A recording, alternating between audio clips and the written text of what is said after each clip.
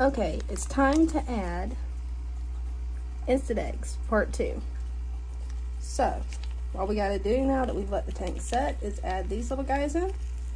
And they're supposed to hatch instantly from what I've heard. We'll see if that happens.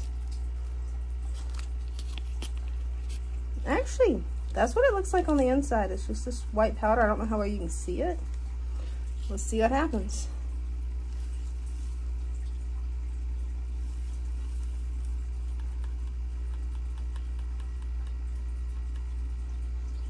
And then I think we're supposed to stir it. So let's discard this over to the side.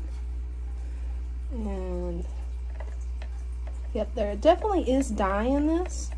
With the Aqua Dragons, there wasn't dye, so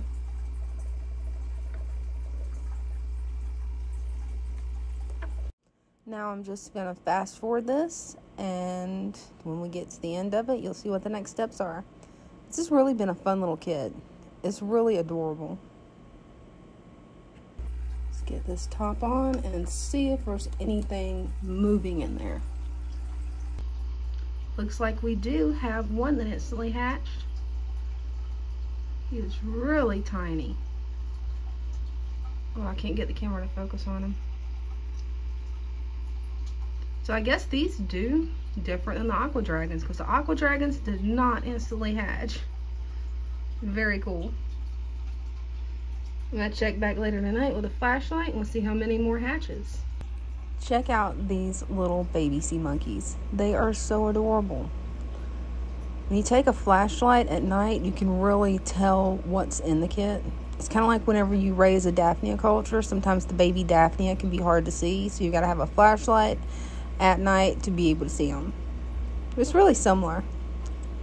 Overall, this little kit has been absolutely adorable, and I think a lot of people would enjoy this because it's a very simple pet and they're fun to watch.